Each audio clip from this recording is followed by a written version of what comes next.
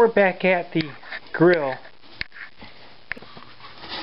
This side right here, there's a couple of these tabs that are broke behind here, and I have a dent right here on this big boy. Block of wood, looking at the gap, you'll see as I come forward right in there, it starts to see daylight underneath there. So this one here and this one here, if I can push them out, the rest I think are going to tend to want to correct itself. Okay, I'll show you on this side real quick. This side's not bad at all. Pretty decent. What's going on here, I'm pushing my grill out because it's kind of flat. These welds broke down here. Okay? So what I'm coming to the conclusion is that this is bent. Kind of like this. So what I'm going to do is take just a piece of steel. Got it sturdied out there. Okay? I'm going to push here to try to push this down to get this grill closer. Push down again.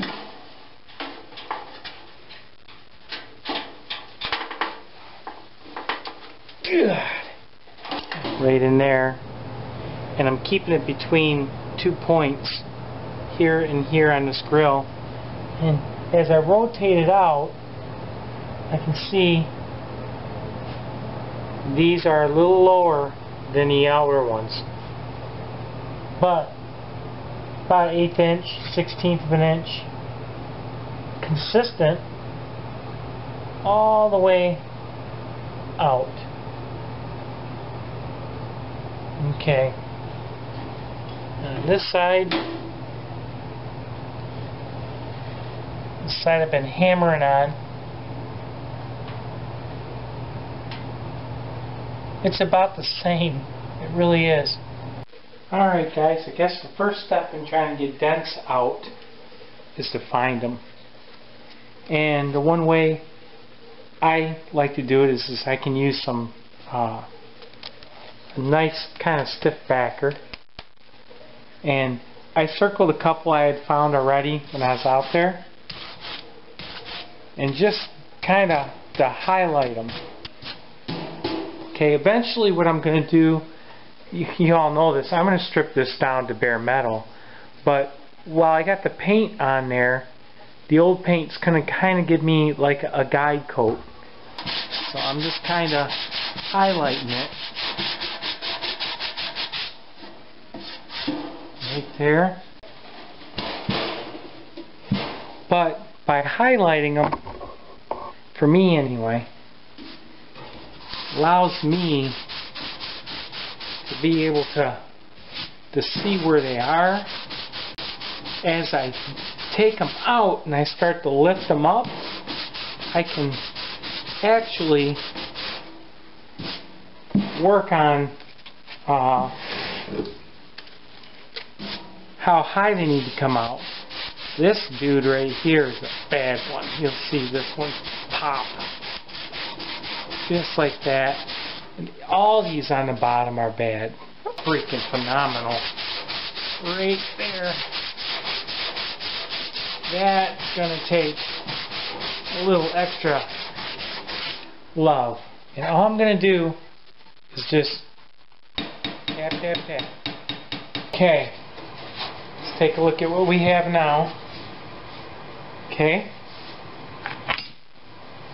See that?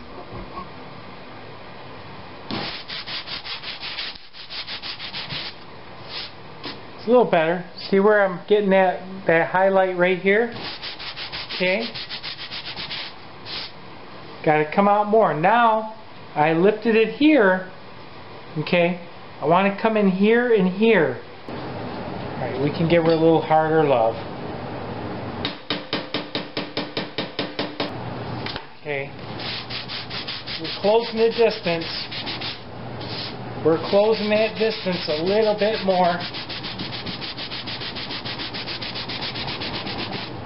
Alright.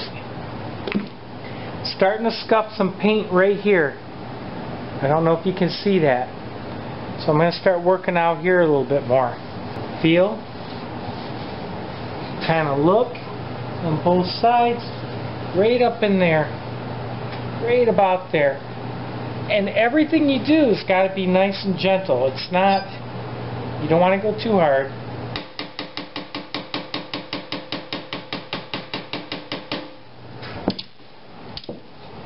Okay. Let's see what we got. Just trying to lift that right there. I can still feel it's low. So let's see where we're at. More. Flip her over using my eyesight. Come underneath. Right there. Alright, right here I'm going to nail it again. Not much. Just enough. Right in there. And what I'm going to do is I'm going to use the flatter side now because I'm trying to blend. So we're just going to make in high spots. This file is just highlighting, guys. I got a real file, trust me.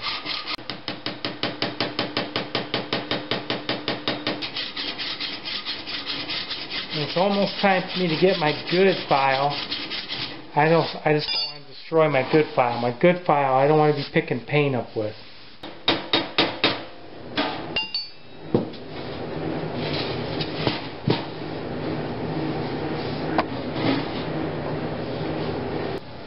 Okay, as you see me working on this spot up here, okay, it kind of like the way to make sure you have no flat spots is to take a flat object and roll it across. If it wants to stop and go BAM, then you've got a flat spot. As you keep moving it, you can feel about the roundness, to making sure that nothing is flat. See what I'm saying? Because this whole piece curves around. Alright. Feeling good about this right here.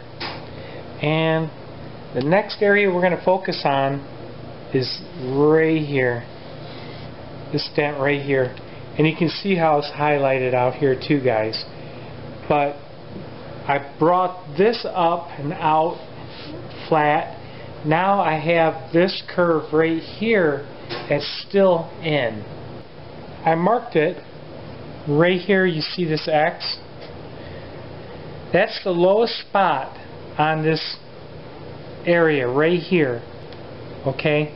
So when I get ready, what I'm going to do is I'm going to tack this part right in here. This is going to be my first attack to lift. I want to lift this up. Okay? Then I'm going to come back and work on this area right here. This will be my first. This will be my second. Okay?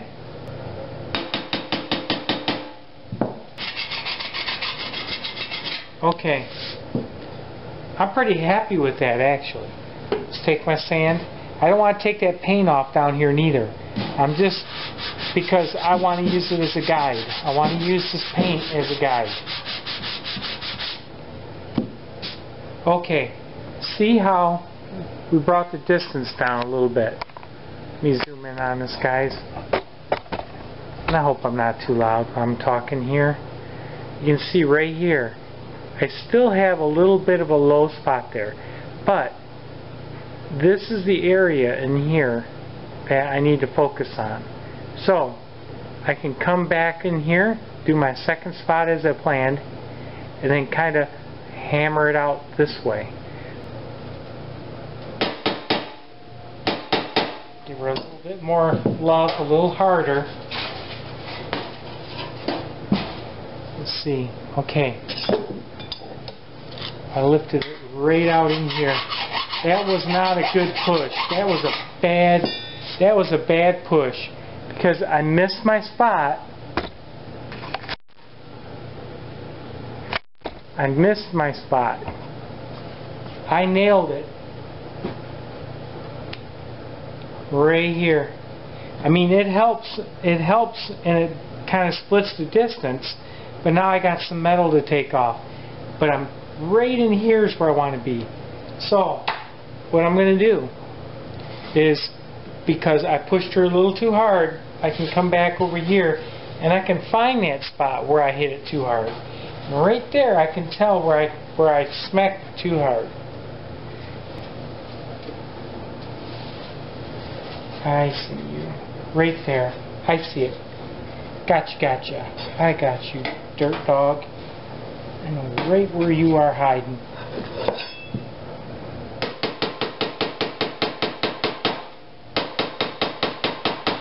Careful, because I don't want to take too much metal off. That's not too bad. I know I'm still seeing some highlight there. Okay. And that's going to give me a pretty good idea. Might want to be a little low in here, and I can still fix that some more. Okay? But I'm not complaining about this.